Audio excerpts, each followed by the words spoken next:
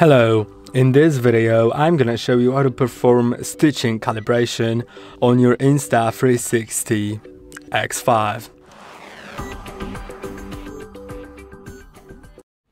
To perform a stitching calibration, because on the device there are two cameras on each side, to perform a stitching calibration for it, so it is needed to make that stitching proper, so those two cameras stitch the image properly.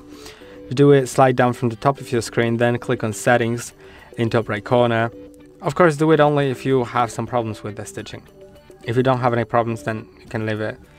There's stitching calibration, and it should be done after changing the lenses or knocking the camera for a more accurate stitching effect. Let's start the calibration, and as you can see, you need to be in open outdoor environment with good lighting and no obstructions, and tall objects such as buildings and trees should be at least 33 feet away. I'm not in that sort of environment, so I'll probably reset the settings in a moment, reset the calibration settings in a moment.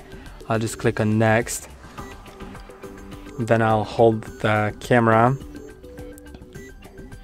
You should hold the camera with one lens facing up and extend your arm and try to keep it level and steady. But I'm just gonna calibrate like that. 5, 4, 3, 2, 1. Yeah, you can see in my case it failed, but if you did everything correctly, then you should be all good to go. I hope that this video was helpful. Don't forget to like and subscribe, and see you in the next one.